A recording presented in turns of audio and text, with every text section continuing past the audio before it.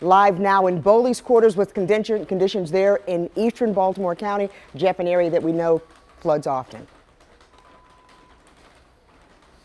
Well, Kelly, you know, tidal surge is the big concern here in Bowleys Quarters because it's not just really the rain that's been going on all day or the gusting winds, but that combination, and the tide is now starting to come in. One of the firefighters here at Bowleys Quarters Volunteer Fire Department just showed us a picture in her backyard here along the coast where the water's already come up to the deck.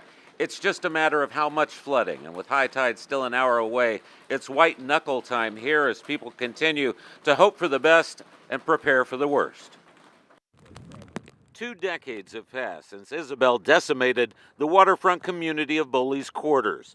And Ron Hogg says after that once-in-a-lifetime storm, he won't be getting much sleep tonight, just in case there could be a second one. I'll be up and I'll be watching. And plus I got the garage. It went in the garage before, and that's a mess. It's just there's a lot of work to do before it even starts raining. Here at the Volunteer Fire Company, work began 2 days ago to prepare for the storm and its potential impacts. We're closely monitoring the weather. At this point, it's hard to say as the storm progresses. It could speed up, it could slow down. We're thinking some of the greater impact would happen late afternoon into the evening and maybe even early hours of the morning.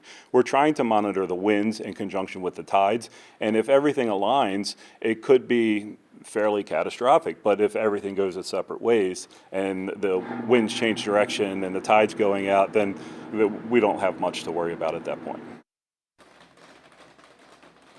Now, the chief is urging people to remain vigilant. He says they should be listening for emergency orders and updates coming from emergency management and Baltimore County government, as well as listening for their telephone to ring should any evacuation become necessary.